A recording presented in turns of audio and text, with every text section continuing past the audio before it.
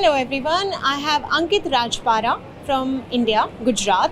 He is a young grandmaster, 36th Indian grandmaster, and has been a coach for the Brazilian team, women's team, in this event.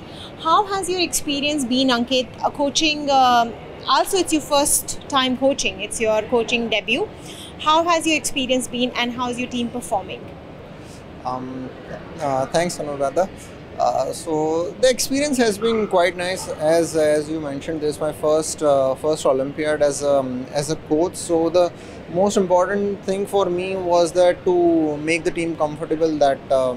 Because the point is that they should not shy away from asking me any questions, because I've been training them for a few months online, but there is still a gap of where they might hesitate to ask certain questions. They might be like, okay, will this approach work or not? So first I think my main goal was to make them comfortable that whatever questions you have at any time you have, because there is always a time zone difference which they had, jet lag and everything. So it's like that's the thing. And I think initially also when they came, so I was at the airport, so from that the non-chess communication started, because I think it's very important, because they have their own individual coaches there. So I think it's also important that the non-chess part also they feel comfortable. Once they do it, then the chess part becomes easier.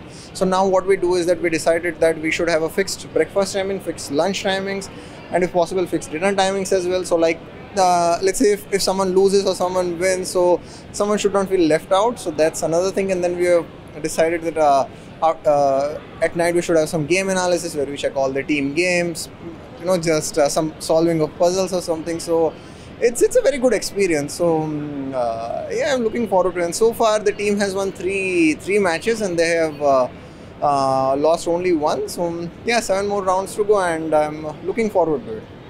That's great, Ankit. You're a grandmaster yourself. You've played so many tournaments. How does it feel to be a coach, to be on the other side of the fence? Do you miss playing yourself? How does it feel to be on the other side?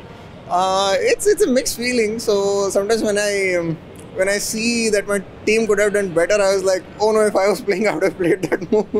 But sometimes I can also see, of course, the pressure is there. So I think sometimes I feel like I should have been playing. Sometimes I feel like good I am a coach. That's great. Thank you so much, Ankit, for talking to us. Good luck to your team and good luck to you. Thank you so much. Thank you.